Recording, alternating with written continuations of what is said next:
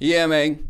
My name is Bless. Welcome to the Black Hole. Sup, my purples, and welcome to my mini series, MPC ONE Roadbumps, where we talk about some of the issues that I came across when I was learning the MPC ONE. Today's topic: how do you remove that goddamn automation that you made by accident? Check them out.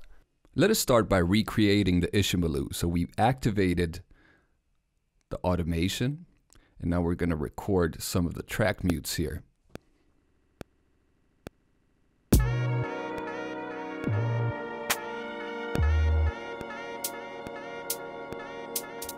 All right. Automation of the track mutes is recorded now. Notice the little blip up here? R is for read and W for write. Let's deactivate that. Okay, so now it's in read mode. Not recording any automation anymore. We're just playing it back as recorded. Now, no matter how many times I try to unmute this, it snaps back. How do we solve this shit right here? It's a mess. Hop into the grid of the track you want to change it on. Find it here. Track mute, that's our culprit. Now you can see all the recorded automation if you flip this screen up here. That's our track mutes. Track mute.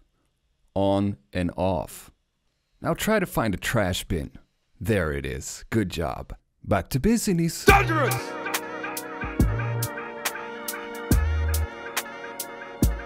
Thumbs up. Thank you to watching, everybody. If you appreciate this, I would appreciate if you smash that like and subscribe if you don't. Big ups to all my purples out there. Also, don't forget to join our Discord community, The Black Hole, and also check out my latest sound kit, Game Man. It's pretty radical. Okay, bye-bye.